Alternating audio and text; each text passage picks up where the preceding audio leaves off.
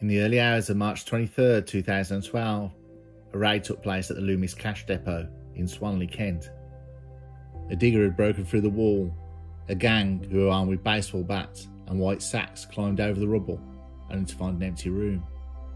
They then entered a nearby warehouse, only to find that was empty too, and fled less than a minute later.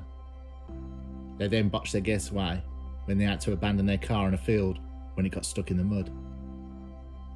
After launching an investigation, Kent police found an abandoned Mitsubishi 4x4 in a field near a farm.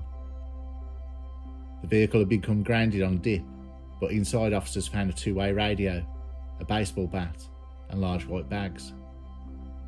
In a nearby bush, a balaclava, a snood and a running stopwatch were also found, which allowed officers to calculate the time on the stopwatch and link it to the attempted robbery. Ray Betson of Clifton Crescent, Folkestone, was arrested on December the 5th when police found his DNA on discarded balaclava at the scene. On July the 18th, Betson was found guilty of attempted robbery at Maidstone Crown Court and was sentenced to 13 years in prison. Ray Betson never gave up any of his accomplices, and no other gang members from the Loomis raid have been caught. Betson tried to break into Swanley Depot only months after being released from jail. He was the notorious gang leader of the Dome Raiders. He led the team of villains who made headlines around the world in an audacious smash and grab at the Dome, now known as the O2 Arena. The Dome Raiders smashed through the entrance to the Millennium Dome on converted JCB digger with sledgehammers and smoke grenades, and then smashed open a glass cabinet. They boasted they would never be caught and prided themselves on the meticulous planning to keep one step ahead of the law, using state-of-the-art technology and anti-surveillance devices. But just like the Dome itself, the raid ended in failure.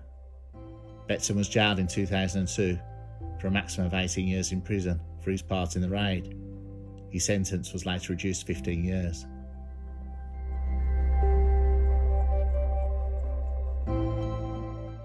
With the weekend in their sights, a pair of Curios drivers hopped into their van carrying £9 million, their final rounds of the week.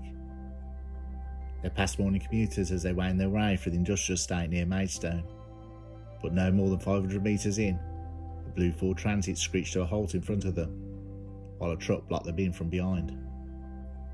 Moments later, an articulated lorry with a spike fitted to its back crashed into the security van's rear doors.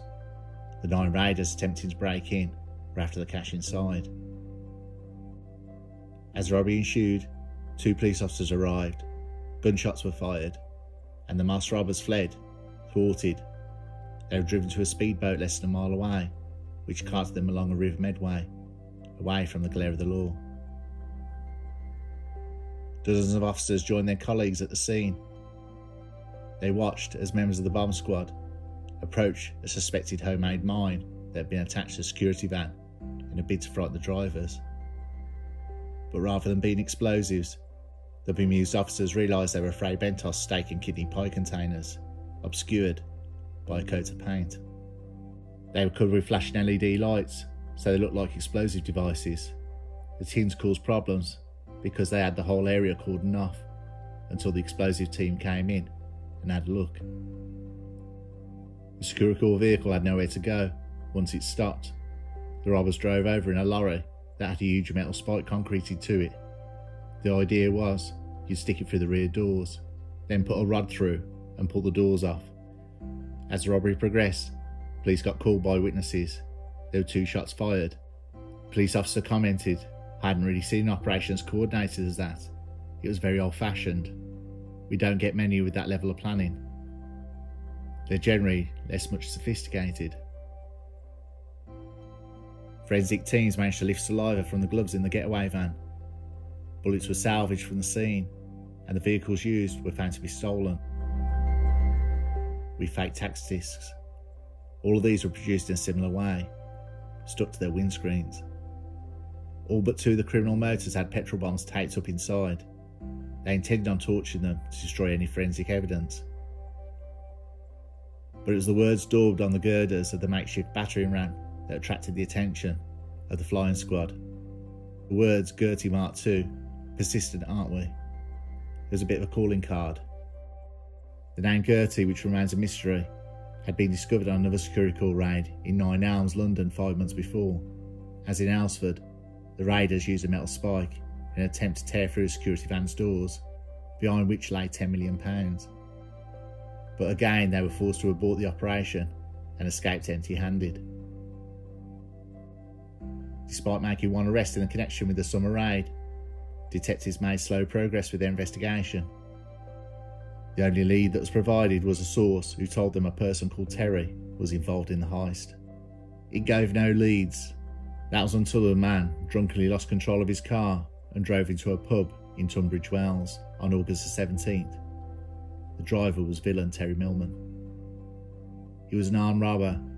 The vehicle was stolen, and it had the same forged tax disc as the one in the Alresford robbery. There was a lot of activity in the flying squad offices because they had found a main player in the gang. He was a character.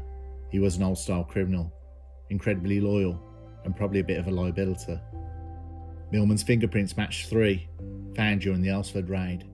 Detectives also discovered that he regularly travelled to Kent in order to visit the Wenhams, a family of horse traders, at their farms in Horsmondon and Brenchley. They mixed with some quite colourful characters, and they would have seemed like lovable rogues. Identifying Millman as a potential link of the 2 robberies, the police decided to let him run and watch where he went. Covert cameras months before had been placed in discreet locations surrounding the farm after police started to suspect Lee Wenham of car ringing. While reviewing the tapes, officers realised they had captured footage showing the lorry with the concrete spike leaving the Brenchley plot on the day of the Alresford robbery. Police believed those involved in the 2 failed plots, which were both costly and time-consuming to organise, would be readying themselves for another job, and the following month, Wenham was observed visiting the Millennium Dome. Having travelled from Kent to Greenwich, he spent just 6 minutes inside. Police were watching. There was an awful lot of conjecture among the flying squad. Why on earth would he go there? And some genius said there's a diamond in there. That was the first inkling they had that they wanted to steal it. A De Beers diamond exhibition was on display inside South East London site. The collection was worth about 350 million and included the priceless Millennium Star. If the robbers were successful, they'd have undertaken one of the most audacious heists of all time. A detective based at the Dome also spotted by chance 2 known criminals, Raymond Betson, who owned a luxury home in Chatham, and Catford's William Cockram, filming the entrance to the money zone and the jewels on display. They later met a 3rd man there, Aldo Scirocco. Ray Betson notched up his first conviction at the age of 14 for burglary. He reportedly made 15 million from thieving and drug deals. The flying squad, suspecting a raid was in the offing, wanted to catch the gang red-handed. The Millennium Star was moved to De Beers London headquarters and replaced with a worthless fake. By this point, surveillance officers at Tong Farm in Brenchley had also noticed the arrival of a speedboat that had been bought by Millman, who used the alias Mr. T. Diamond in Whitstable. Police were on edge. They knew it was going to happen on a number of occasions. One day, the JCB got involved in an accident on the way to the Dome. They also got the tides wrong. It wasn't a seamless job by any means. After 8 AM on November the 7th, the gang speedboat was spotted in the Thames. JCB left a coal yard near the Dome and trundled towards the venue, its digger raised with 4 members of the gang on board. It flattened the perimeter fence and played through the wall of the Dome. The raiders were all wearing gas masks, then used a nail gun and a sledgehammer to smash the glass display, before releasing ammonia and several smoke grenades into the air. But the robbers were overpowered by dozens of armed officers within inches of the jewels. In all, 200 police officers and detectives, many of whom were disguised as bystanders and cleaners, were involved in the operation, codenamed Magician. More London officers stationed outside the venue arrested 2 other suspects, one waiting a high-powered boat on the Thames and another thought to be tracking radio frequencies. No shots were fired. 6 more men, including Wenham, were arrested following the morning of husbanding in the village of Collar Street near Maidstone during raids of the Wenham's farms. They found laundry bags which were believed to be intended to get the money away from Alresford, reflective coats, a newspaper dated August the 6th bearing Millman's fingerprints, shotgun cartridges, tabards and a Smith & Wesson revolver. Robert Adams had no fixed address, and Cherokee from Bermondsey was sentenced to 15 years following the trial in the Old Bailey. Terry Millman, who was 57 years old, died of cancer in November 2001 before the trial took place. Lee Wenham was ordered to serve 9 years in prison for conspiring to steal the gems of his part of the Alresford plot. All charges against his father, James Wenham, were dropped. Kevin Meredith, the speedboat driver, was jailed for 5 years after being found guilty of conspiracy to steal. And Betson and Cochrane, who had been considered the masterminds of the raid, had their 18-year sentences later reduced to 15. But however, as we've seen in the start, Betson was jailed again in 2014 for 13 years following a Bungle security raid at Loomis Depot. The police detective said they got caught, never really whinged about it, and those who got convicted did their time. There wasn't a love-hate relationship between us and them. It was just all fairly good spirits in general. They were old style. Imagine the planning that goes into this. If it all goes wrong, you get nothing and you get 17 years. There's got to be an easier way of doing things with less risk, like cybercrime, and I'm sure that's why we don't get many of these old style crooks like we used to.